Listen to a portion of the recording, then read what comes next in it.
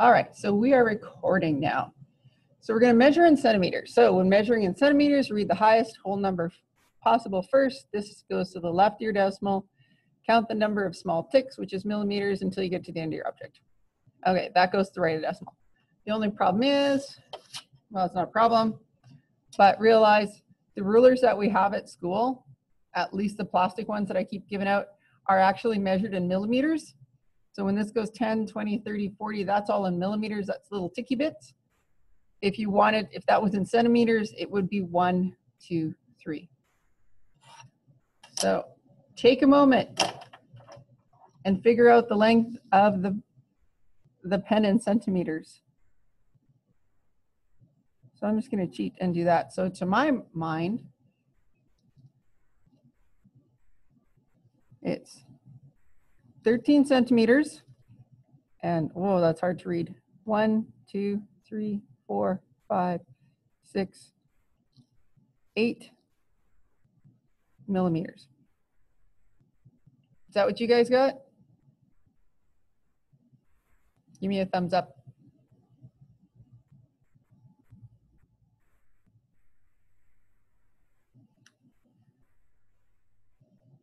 So rumor has it, if you go to the bottom of your screen, there's things called reaction. Click on that. Give me a thumbs up today. See if you can find that. Nice. Good job, Corey.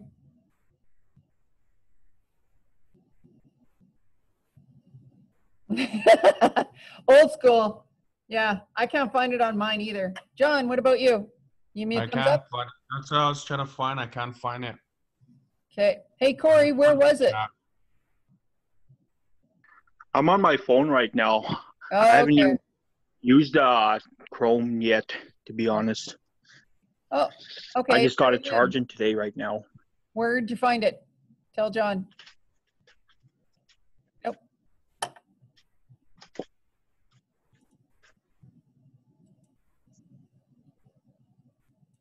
It's not a... Okay, I found it in reactions at the bottom of the laptop.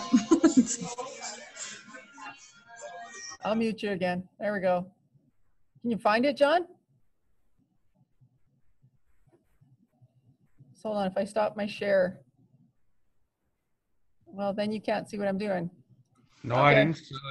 I can't see anything. So when I go into this screen or whatever, it just says mute, share button, participants, and chat and sharing and leaving meeting. And there's no little dots there? No. Okay. Well, it says it's just the chat, right? I don't know if that's what you mean by that. Don't worry about it. If you can all bring in your laptops tomorrow. No, wait a minute. Yeah, if you can bring them in tomorrow, we'll take a look at it. Maybe we can figure it out. All right. Whoops, I'm doing the wrong share. You don't need to see that part. We need to see the camera. My skills get better as the year goes on. It just feels like I'm way out of whack with this. All right, so 13.8 centimeters. Let's get back to work. To convert to millimeters and kilometers, whoops, and all of that, cook them, had dinner, but didn't cook much. I'm always redrawing that. The more times you redraw it, the more likely you are to remember it. And we're at centimeters. So we're going 13.8 centimeters, and we're converting that to millimeters. So from centimeters to millimeters is one step. So my decimal place is going to go like that, and it should be 138 millimeters.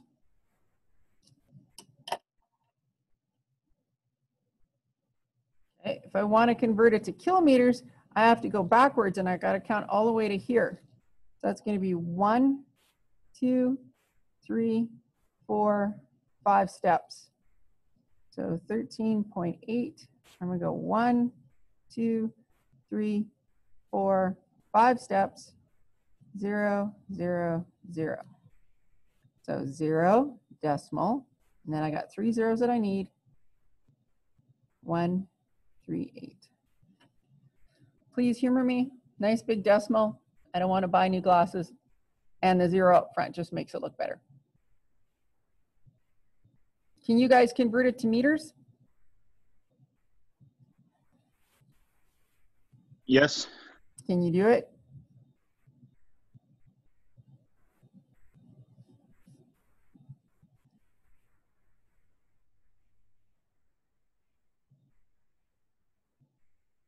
Corey, was that you that said yes? I didn't see who spoke.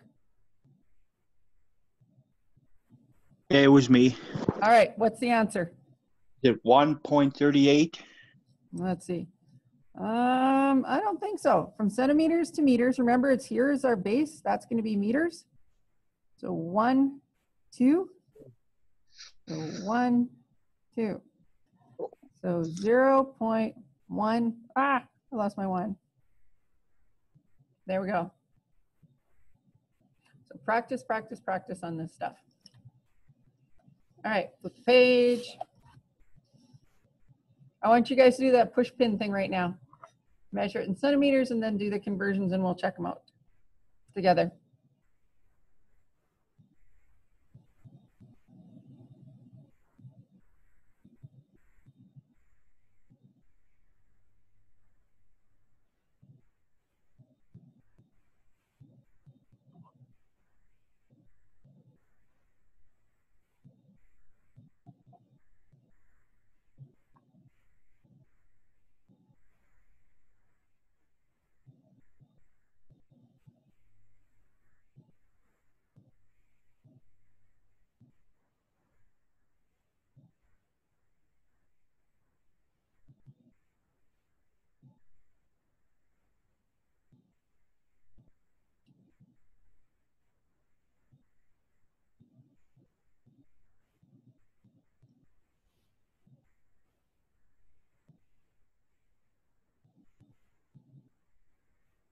John, what did you measure? I got 2.2. What did you see? Or what do you see?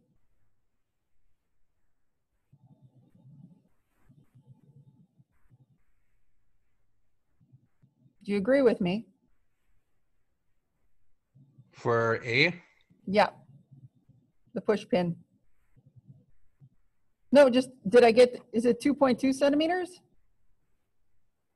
Or is it 2.3?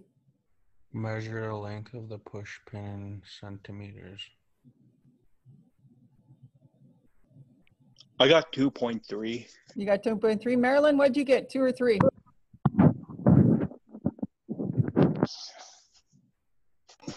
I got 2.3. Okay, well, I'll trust you guys because I'm having a terrible time seeing this. Okay, so we got 2.3 centimeters.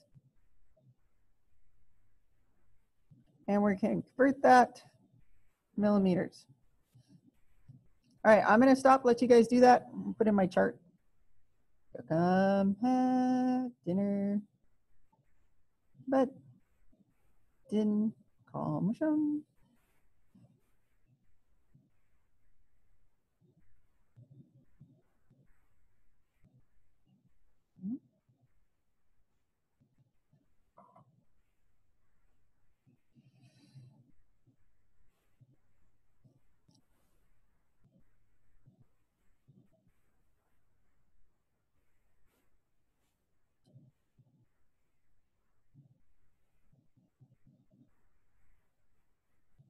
All right, from centimeters to millimeters is 1 step. I'm gonna go 1 step to my right. That's gonna give me 23 millimeters. If we're gonna go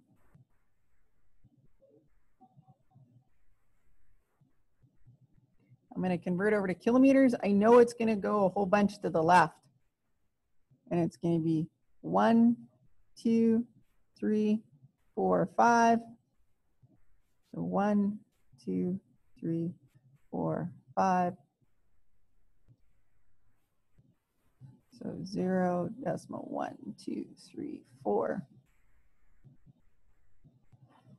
2, 3. I don't know why anybody would actually measure the length of a push pin in kilometers, but it's kind of good practice. When we get into science and chemistry in the next semester, we're going to learn about something called scientific notation. That's going to we're not going to have to write so many zeros. We'll find a much more compact, easier way to write it. And the last thing, converting into meters. So I'm at centimeters, and I'm going to go to meters. That's going to be 2 steps back. So 2 steps. 0.023. Make the decimal big so everybody can see it. All right, so after class today, do the one with the crayon. I'm gonna flip the page.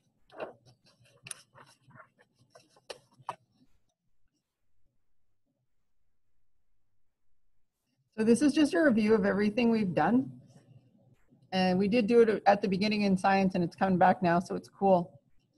So remember, reference are things that are easy to remember that give you the approximate length of something. So 1 millimeter is about the width of a dime.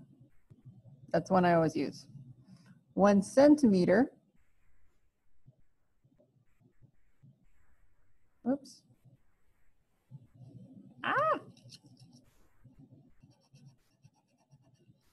I'm so glad I recorded that little screech on the video.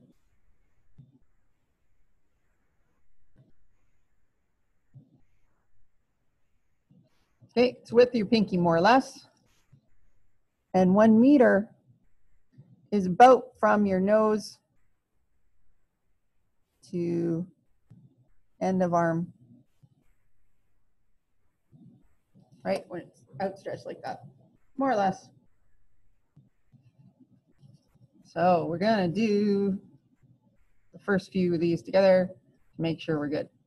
So the length of a small paper clip could be 31 millimeters, 31 centimeters, 31 meters, or 31 kilometers. Hey, Corey, which one?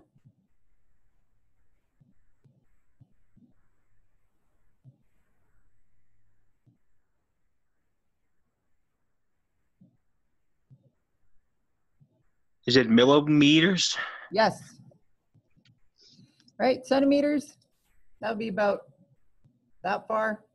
31 meters, I think longer than any of the hallways we have in town or in the school. And kilometers is just silly. I don't know what town is 31 kilometers out of here, like Belle Plaine or something. All right, the length of a tennis racket. John, is it millimeters, centimeters, meters, or kilometers?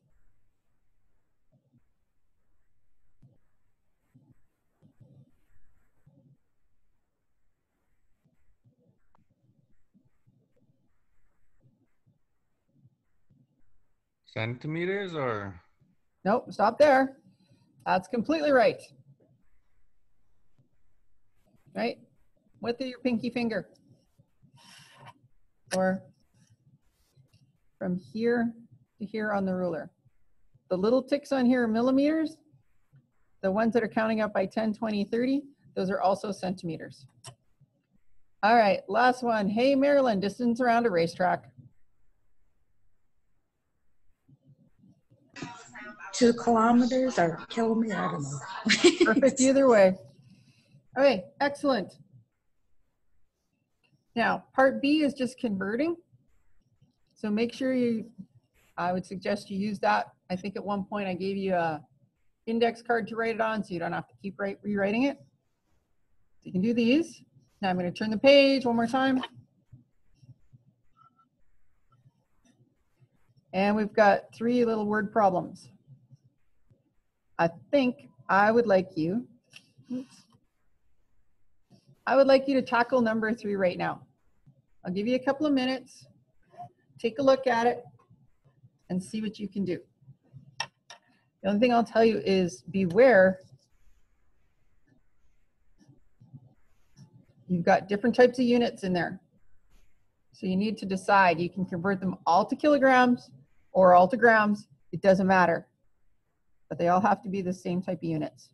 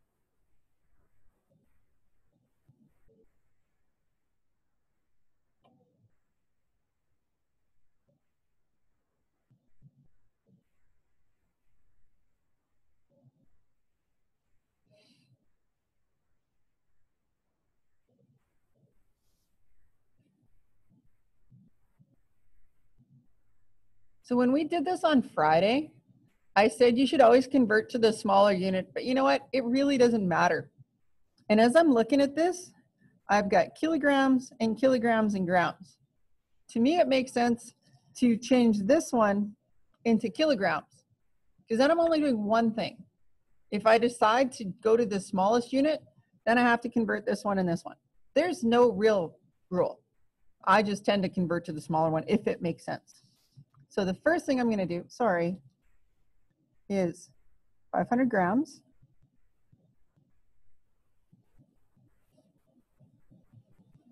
I'm going to convert that over to kilograms.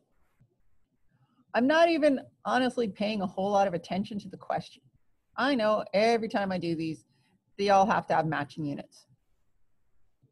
Cook 'em, head, whoopsies. Had dinner, but didn't cook much. So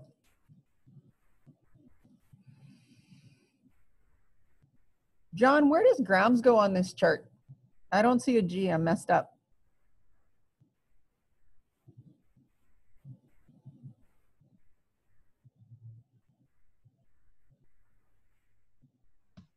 Okay, what did you say? Where does grams belong? I don't know where it goes, like this one. I know I need to end up at kilo, but where would grams start?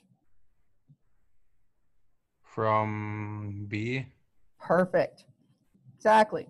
It's a single letter, so it's going to be one of my bases. So 1, 2, 3.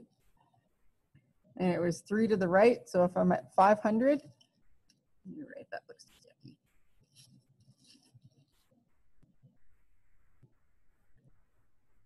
I put a decimal at the end, and then I go 1, 2, 3.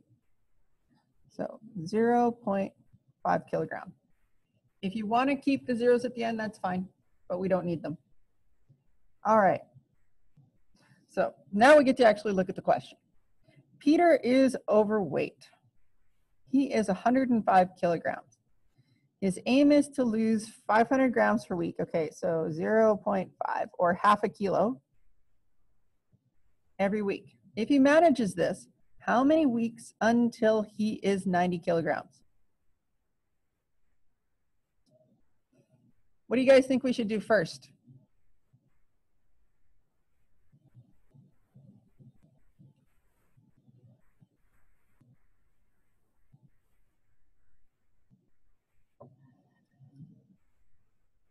Okay. I think we should subtract and figure out how much weight he has to lose in total. So he's sitting at 105, and I'm going to subtract 90.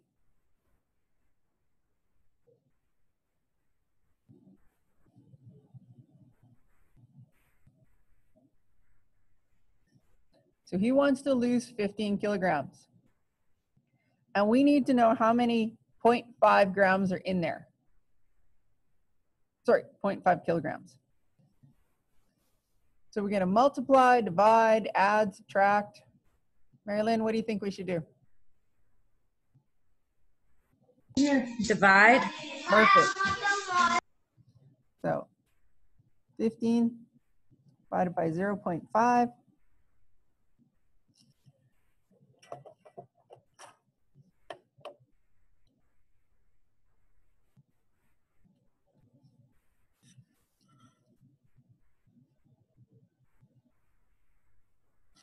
All right, it's going to be, whoopsies, 30 weeks.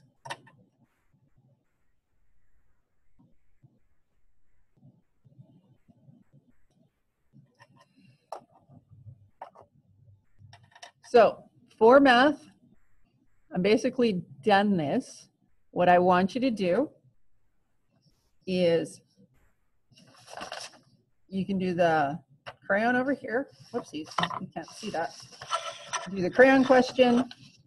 You can finish all of these, and you can do these top two. So that tomorrow we'll be ready to go on to the next one, which is talking about conversion factors. There's kind of a special way I want to do it to make life easy for all of us when we're doing the imperial system, which is the feet and inches stuff. All right, that is it for math. So I'm going to stop the recording.